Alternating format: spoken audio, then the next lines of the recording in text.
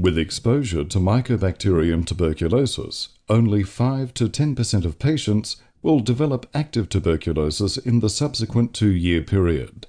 A high proportion of infected individuals will have a limited response to MTB without clinical, radiological, or bacteriological detectable disease.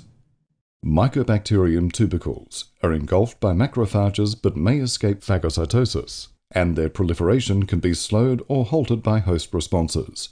This is a latent state. Latent TB has the capacity to activate and cause harm to the individual and pose infectious risk to contacts.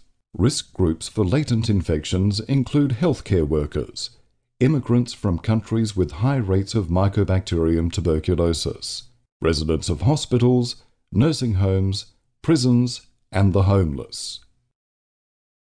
Up to 100 million people are infected with TB annually, and up to 2 billion people globally may have latent TB infection. Detection of latent MTB infection is best performed with an interferon gamma release assay in response to MTB-specific proteins.